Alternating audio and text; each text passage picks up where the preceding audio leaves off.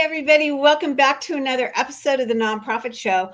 I'm Julia Patrick, CEO of the American Nonprofit Academy, joined today by Jen Boland, founder and owner of Boland Solutions. We're going to get into something called incremental testing.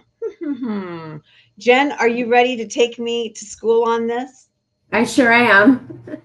I love it. Well, you know, Jen, I love anything that says elevating your nonprofit's reach, because that's what, at the end of the day, we're all trying to do that to funders, donors, clients, our community, our constituency. It's such an interesting concept to be latching onto. And especially as we start a new month, we move into Q4. I just feel like this is an amazing conversation. So we're really thrilled you're here.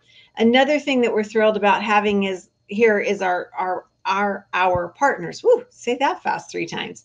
They include Bloomerang, American Nonprofit Academy, Staffing Boutique, Nonprofit Thought Leader, Fundraisers Friday, our new episode on Fridays just dedicated to fundraising, and Your Part-Time Controller.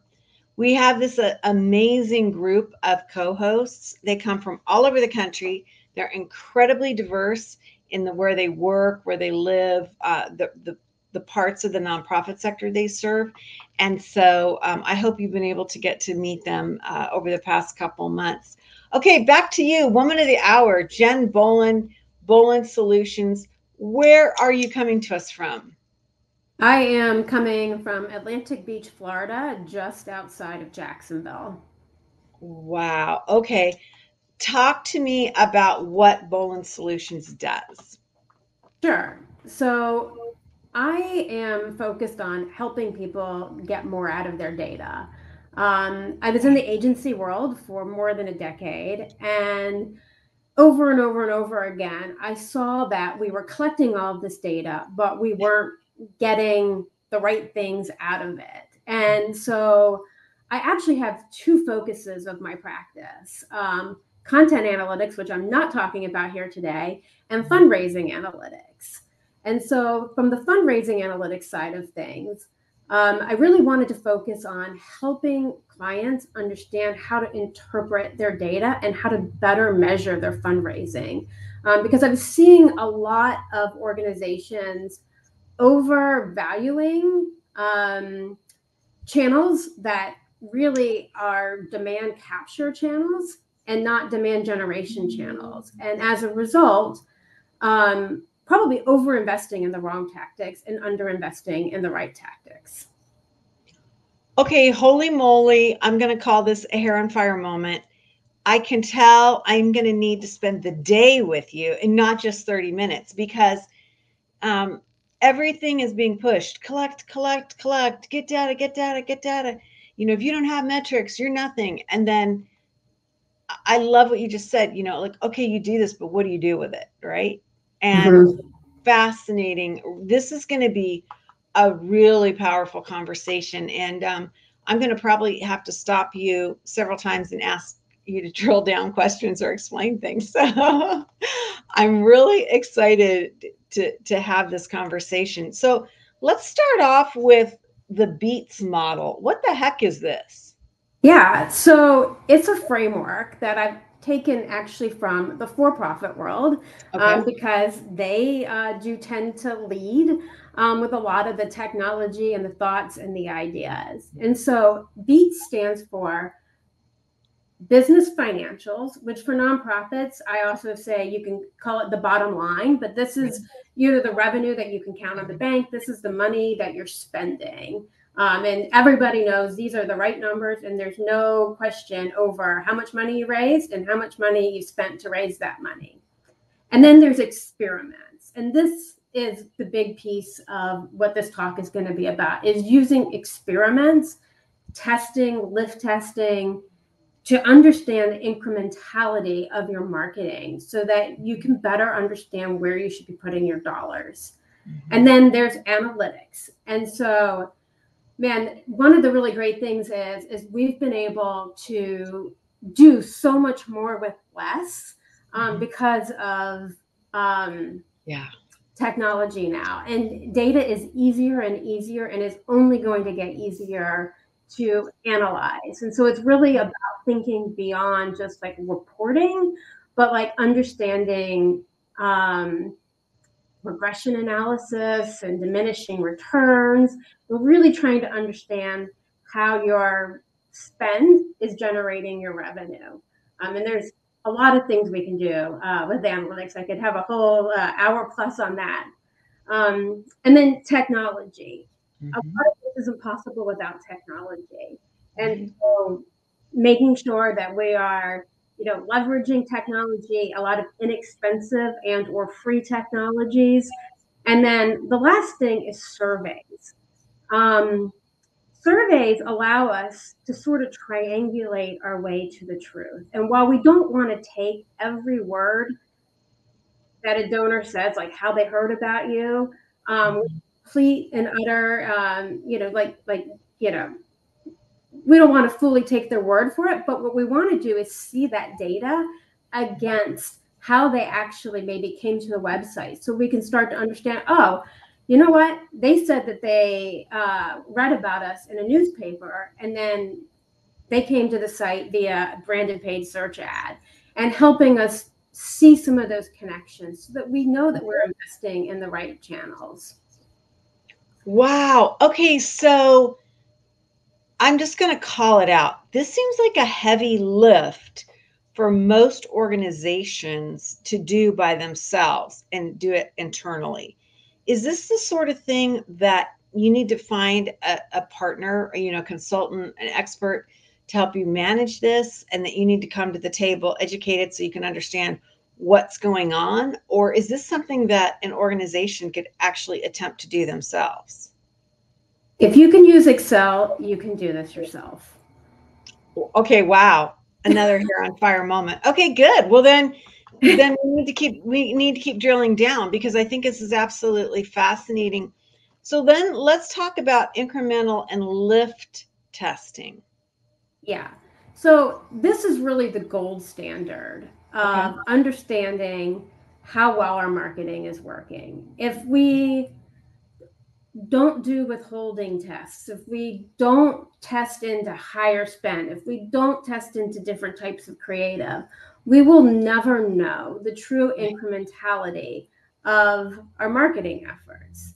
And so one of the things is that so many organizations, particularly those that are doing digital, rely upon last click attribution and rely upon view through attribution.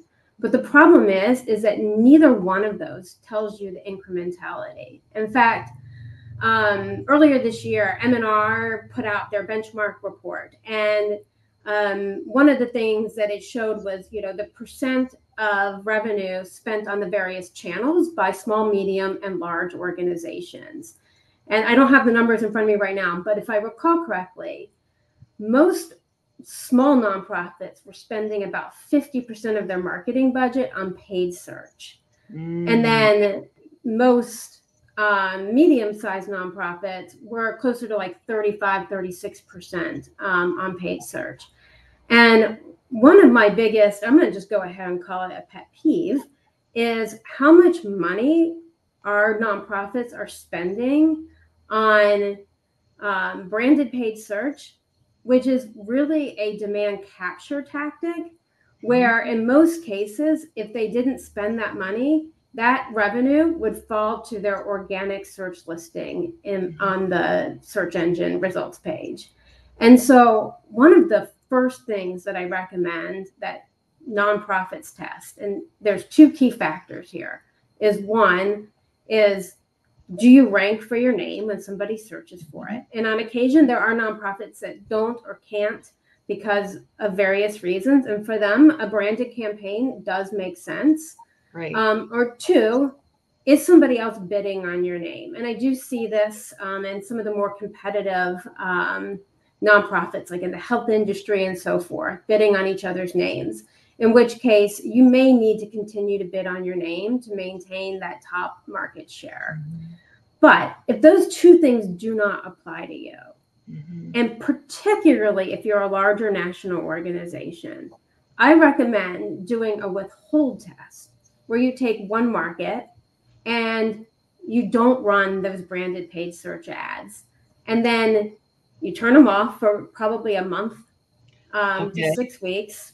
And then you look at your results. So basically what you do is you've established your baseline of like how much revenue you would expect to raise based on like the prior year likely in a particular set of zip codes. And then you turn off Google because you can do that. And then, you know, obviously you're still going to raise money in that particular zip code because people are going to find your site other ways. They're going to come in via Facebook and some of the other ways that you're advertising. But then look and see, did turning off that ad actually reduce the revenue? And so running these tests enables us to really see the value, not that last click value that Google is telling you, and particularly Google Analytics. Like this is, again, one of my biggest pet peeves. If you're using Google Analytics to measure your marketing, Google is going to try to claim credit for every single thing that they can. That is what the tool is meant to do. It's great for behavioral analysis. I recommend clients use it for behavioral analysis, but I do recommend that you don't take that last click or even their quote unquote, you know, linear, well, now it's a black box model, too seriously, that you need to be doing the incrementality testing to be able to understand. Well, you know, it's fascinating when you go on to, you know, search a nonprofit and you type their name in fully, and then that paid search comes up, and then their unpaid search is number 2 or right under it. And right. you know, you can identify right then and there, wow, they're spending money when automatically they came to the top. So I mean, it's a fascinating thing that you're talking about it, and you're saying 3 to 6 weeks in that elimination test. Like, yeah, 4 to 6 weeks. 4 to 6 weeks. Yeah. And it's going to depend a little bit on how many gifts you get in a given month. So I wouldn't do it in a super low giving month, but you could certainly run this test, let's just say, starting in mid-September through mid-October, so that you're prepped to understand whether or not, you know, you need to be running this. And I think the biggest benefit is then taking those dollars that you saved and being able to shift it to a more performative channel. That is, to me, the biggest, you know, like benefit of doing this kind of work. Right. You're not just stripping that out of your budget. You're actually reevaluating it and then assigning it to something that's going to have even more impact, which at the end of the day is what we're looking for. So, okay, now let's talk about lift testing. So lift testing is similar in the sense that what we're trying to do is understand maybe the creative lift from a particular type of creative, or it can also be done with the channel. And so again, what we're doing is we're creating, I mean, we have to do one of two things. Like I said, it's just a lot easier for larger nonprofits that run in bigger geographic areas because they can just withhold from a single area versus needing to withhold in total. It can be a little bit less scary to do it that way. But what we want to then do is we want to understand what percent of lift did we get, but then we want to multiply that times the average gift. And we want to understand either that, you know, okay, so we withheld this particular channel or this particular creative. And then we want to see what percentage increase or decrease did that generate. And then we want to take that and multiply it times an average gift to get, you know, a true estimated revenue amount, and then compare that to either what was expected to be raised or what we would, what was either expected to be raised or what we gained. It's such an interesting thing because I would imagine, and I love your feedback on this, I would imagine if you worked with clients or an organization and you said, what do you think will be the result when we do this testing? And people are probably, especially in marcoms, marketing communication departments, and then development directors, probably feel like they know and they have a pretty systematic response. And I would imagine that when this data comes back, there are a lot of people that are like, holy moly, I missed this. Is that true or not? It is. It is because of this last click attribution method. I was working with a client and I'm moving them on to measuring via the Beats model, but obviously for historical reasons, they still need to report out on that last click method just to keep stakeholders happy. And so we were looking at that data, and this was a digital only client of mine. And one of the things that we saw in the last click data is, direct, website, hero, Lightbox. They're getting, I think it was getting 76% of the credit for the revenue. And we know that every single one of those visits, a Lightbox does not drive a donation. Somebody still had to get to the site. It may help you improve the lift of how many donations you get. Another example of doing a test. A little bit easier to A/B test something like that on your website. But that Lightbox did not bring that user to the site. They happened to see it, and hopefully, for whatever reason, it was compelling. They clicked on it and they made a gift, but it didn't actually cause the gift, nor did clicking on the donate button cause the gift, right? So Good really point. encouraging folks to stop looking at their data that way, because it is probably leading them to put their dollars in the wrong places. Wow. This is fascinating because so much of what you're talking about involves a whole new approach to even thinking about this. And so let's talk about this. Like, how do we design these tests and how do we navigate this? I mean, for so many people, just reading that Google Analytics is like a major step up. I'm not going to lie. I mean, right? It seems so efficient and so like there's somewhat confounding if you don't know what you're looking at, and then there's interpretation. So how do we go about this? Well, the one thing that I recommend that most everybody start with that paid search, since so many smaller nonprofits, I think, probably overspend on paid search. I would venture to guess that almost every single nonprofit out there does not need to be spending that money.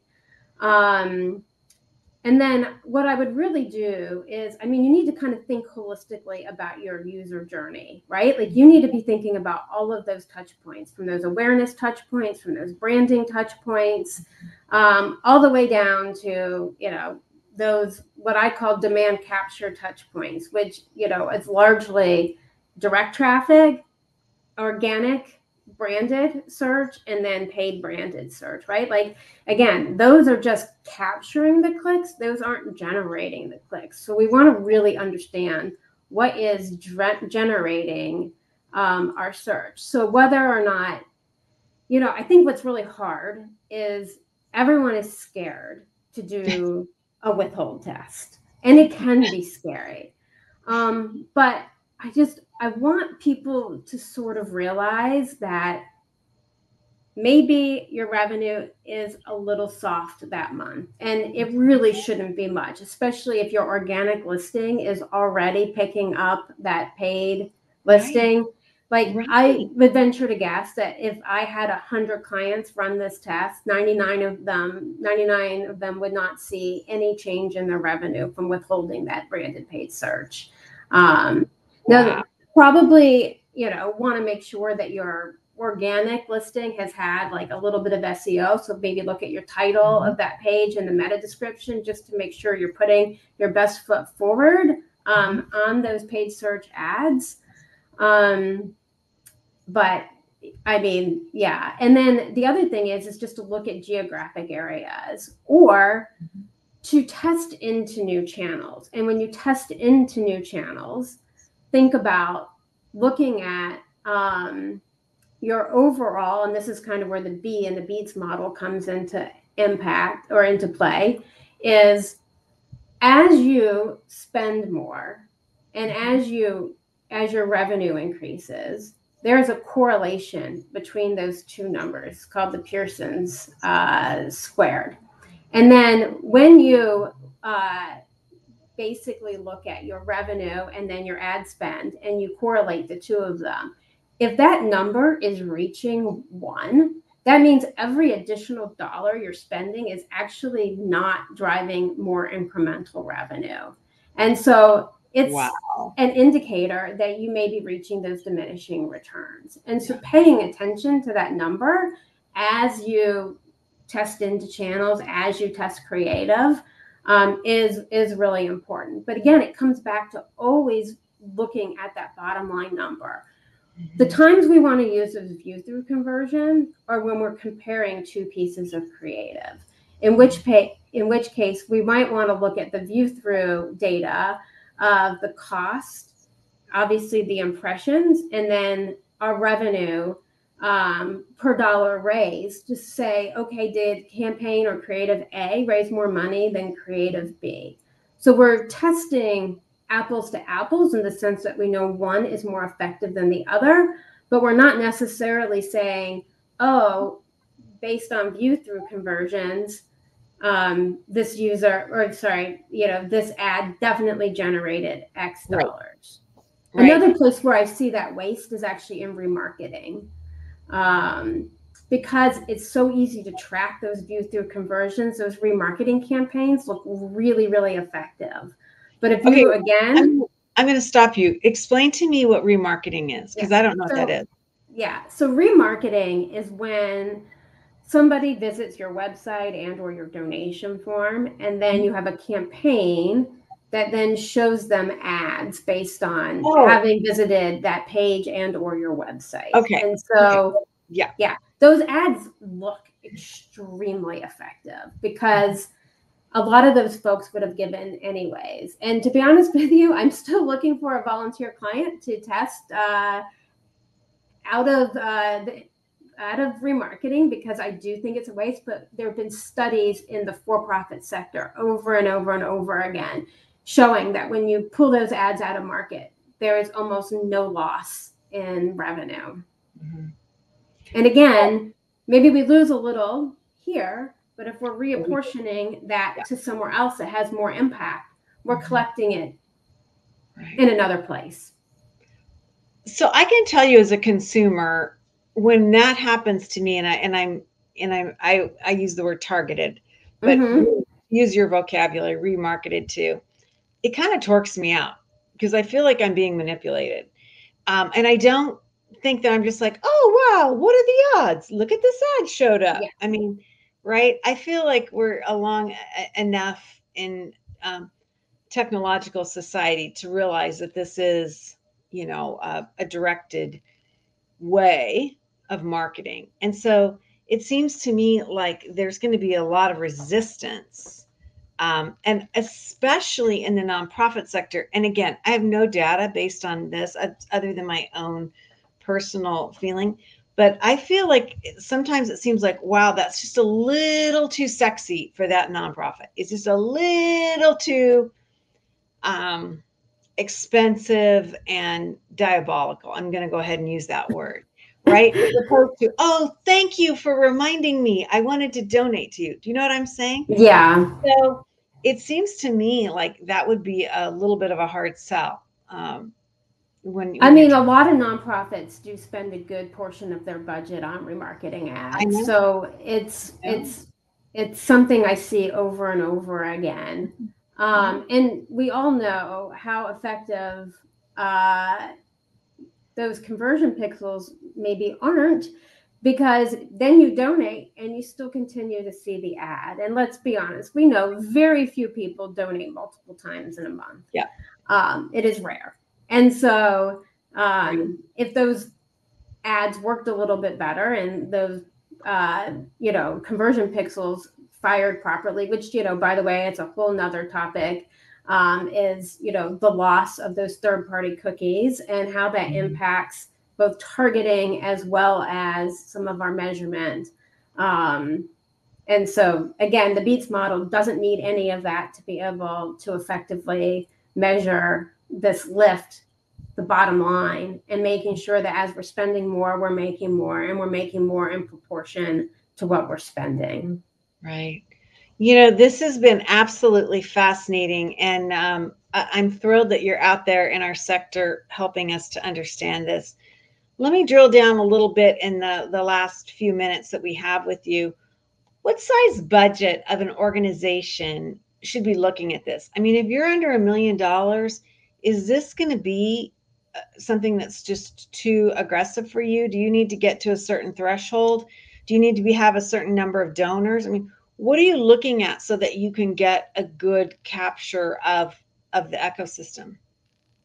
I mean, I think if you're raising less than $1 million, you at a bare minimum need to know what is referred to as the marketing efficiency ratio. And that is literally, and it can also be expressed as cost per dollar raised, but it is looking unsiloed at your data. And this includes direct mail and digital if you're doing both, because I think a lot of folks underestimate how much direct mail actually drives digital. Like, people are writing fewer and fewer checks. And so these people are coming to your site, even though they received a piece of direct mail. Yeah. So making sure that you know the total amount that you raised and the total amount that you spent on fundraising, and that you're dividing those two and you have that number. That's like, you know, the cost per dollar raised, that's your marketing efficiency ratio, so that you know that number. Similarly for all your new donors. So you want to make sure that every month you're looking at how much money in total did I spend, and then how much did it cost me to acquire a new donor. Now, if you want, you can remove your direct mail appeals, since we know that those aren't going to, to prospects or people on your acquisition list. Right. So that is okay to remove that. But what we want to understand is, what does it cost holistically to bring a new donor onto the file, whether it's digital or direct mail, or really that blended number, since we know those things work together. Wow. And then amazing. If you can take it just one more step, you take both those two numbers, the cost per dollar raised or the marketing efficiency ratio. Sorry, I've been reading a lot in the for-profit world to apply some of these tactics to our world. And then your cost per new donor, which they call the CAC in the for-profit world. And you want to actually correlate that with what you're spending. And again, this is where you want that number to be less than 1, because if that number is in excess of 1, then it's probable that you're overspending. And then that's where the incrementality test can start to come into play, where you start to think about, okay, what channels may not be contributing to my bottom line, and starting to figure that out. Amazing. Wow, this has been just fascinating. And again, we need more time with you, because these are things that a lot of times we know maybe that things aren't the way they seem, but we just don't know how to get there, right? We just don't know how to articulate it. We don't know how to operate it.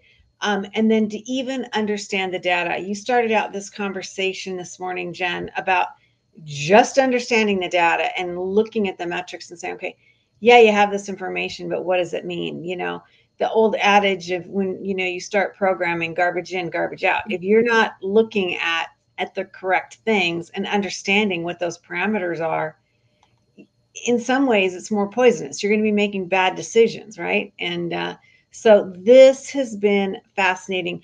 Jen Boland, founder and owner of Boland Solutions. Check out Boland, BOLAND Solutions, SOLUTIONS.com. And then you can learn more about Jen and her work and her approach to this, because this is really, in my mind, Jen, where we need to be going as we are adopting this digital age and digital donor relationships. We've got to now start to understand this, because it's a very fragile situation. And I believe that we're making a lot of decisions based on what we think or feel or believe and not really on the hard data.